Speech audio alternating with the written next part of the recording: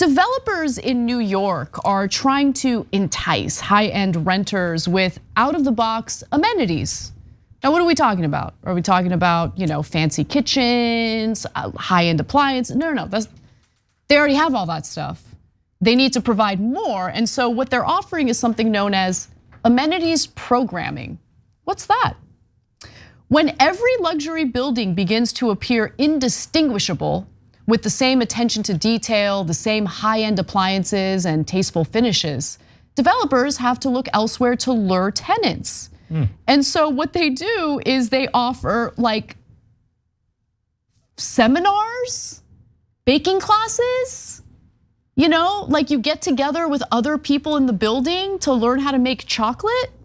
Yeah, so you know how we talk about projection all the time on the show, the right-wingers who are gay themselves, think everybody else is gay, the ones that are pedophiles say everybody else is pedophiles, right? Anna's doing that, but not on bad issues. Anna's doing that with who would want to hang out with their neighbors? And there's some chance that others might want to hang out with their neighbors. No, you don't. Guys, this is in New York. This is in New York City. This is in New York City. Can we just, but like take that in, Cenk. Take that in. This is in New York. You're surrounded with things to do. Go outside, live your life, touch grass, get off the internet. Like what are you doing? You're afraid to walk outside of your building? No, this is madness. It's unacceptable. I don't allow it. So funny. By the way, I find it totally benign. No. And I think this might be our biggest disagreement. I mean, this has got yuppie written all over it. This is New York City. What's the point in living in Manhattan, right? Where you're surrounded by endless options. If you need to pay a premium, you're paying a premium for amenities programming. So some schmuck shows up for a seminar and you enjoy your time with your neighbors? What? You're so salty. They can use you in some of the cooking seminars.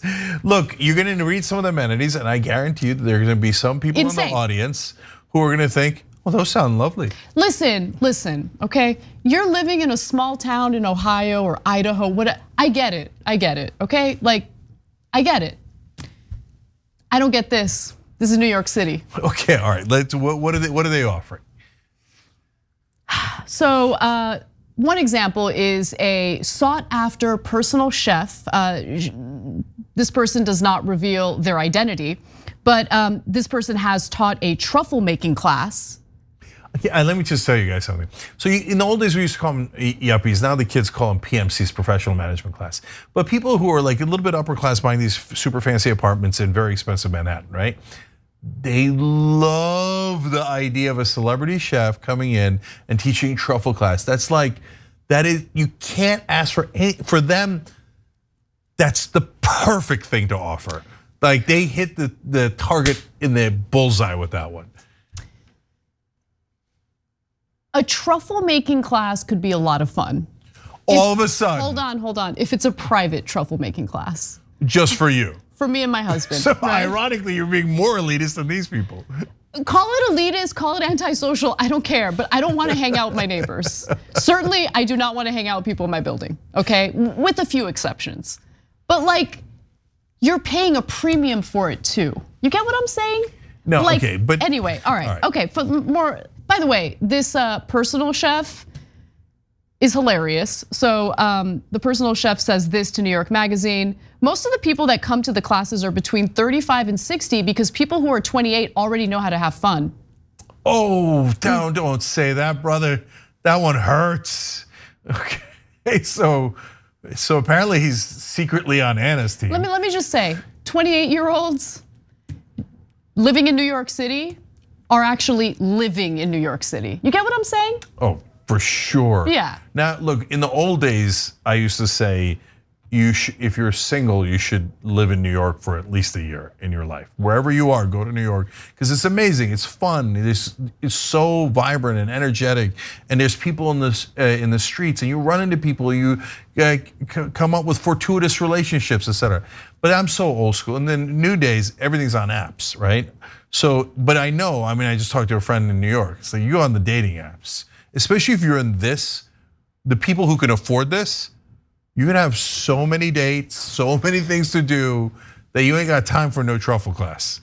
Let me give you more details, more examples. So there's Livin Ltd. offers a monthly menu of programming that it sends to building developers and managers who then pick and choose what they want. There's an I Scream, You Scream party with Van Leeuwen. I don't know what a Van Leeuwen is, but it's about $1,600 for 100 people. And an Italian summer night, which I will admit does sound lovely, with Aperol spritzes and Negronis for $2,350. I mean, this is just tailor-made for PMCs. Although some Livin Ltd. Concierges specialize in getting theater tickets and impossible reservations as if they were working in a hotel, you can't always just pick up the phone and get a table at Polo Bar or Carbone for just anyone, Fazio says. Fazio's the head of the company.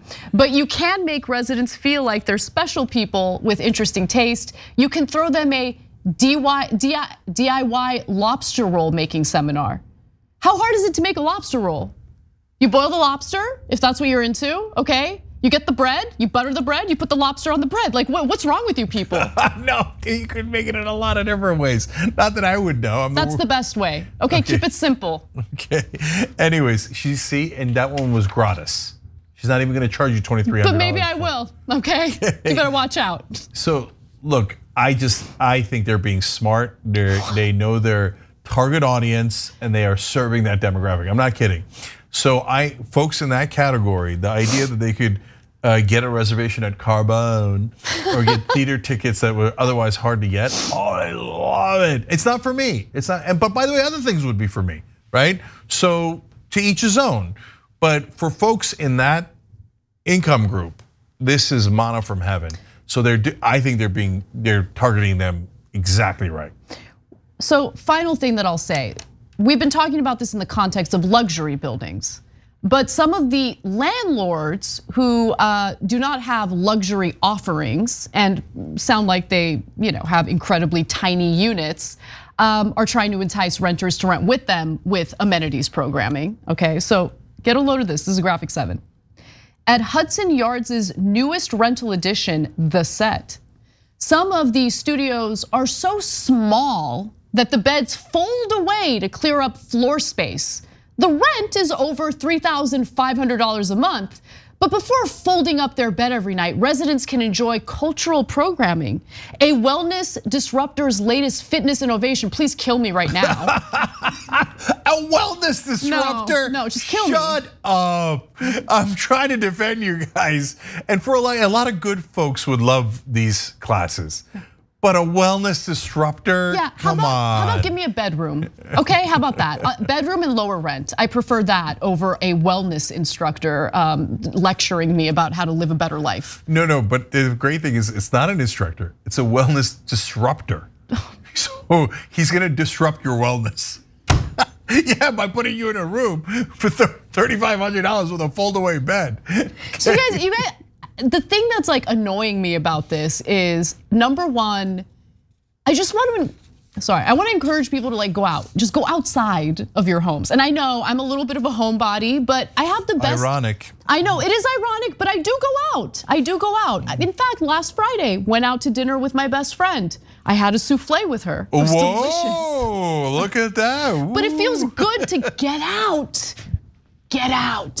And then for the landlords that are doing the amenities programming in lieu of offering living space and decent rental prices, I hate you, and that's it. Okay, last thing for me is I can't get enough of this. I'm going to tell you, a wellness disruptor's latest fitness innovation. Just kill me. It's the perfect buzzwords for this group of folks, okay? Everything has to be disrupted. no one's disrupting a damn thing. They love the status quo. But that's why they talk about disruptors nonstop. They want to be rebels, right. yeah. And innovations and fitness, right? Ain't no innovations. You just keep going in circles. You do the yoga, then you do the Pilates, and then you do this, and then oh look, yoga's back. Yeah, oh look, Pilates is back. There's no disruptors, there's no innovation. Just go work out, okay? Yeah. And pay a lot less to go to a gym instead of having a wellness disruptor disrupt your workout. By the way, so one of the things that this New York Magazine piece referenced was the small talk that people in the building engage in as they get together for the amenities programming. And one of the questions that they'll ask themselves is like, oh, are you all caught up on White Lotus? It's like, oh, are you all caught up on the show that makes fun of people like us? Like, I just love it. I don't know. But that's the thing, right? Because the folks in that group, they might like these things that are a little frou-frou, and they might get a little bit tricked into paying too high a price to get these amenities, etc. On the other hand, it's high prices everywhere in New York, right? But they're not bad people, right? No, I'm not, no. They're not bad people. I'm just trying to give them advice to live a better life. Here, I'm disrupting the paradigm. That's it, she's a disruptor. That's it. Right. You know what? She could do a seminar for you guys. Okay. Think about it, think about it. If you were an actual disruptor, do you have any idea how much they would hate you? Okay, well, no, I have a pretty good idea. But I kind of am, and they kind of do, right? Exactly, exactly. So a disruptor comes and shakes up your core beliefs and makes you reevaluate things. That's not what you're gonna get out of any of these seminars. What you're gonna get is a lot of the things that you already believe, and that's how they're trying to reel you in to prices that are too high. Thanks for watching The Young Turks, really appreciate it. Another way to show support is through YouTube memberships.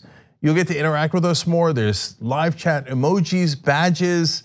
You've got emojis of me, Anna, John, JR, so those are super fun. But you also get playback of our exclusive member-only shows and specials right after they air. So all of that, all you gotta do is click that join button right underneath the video. Thank you.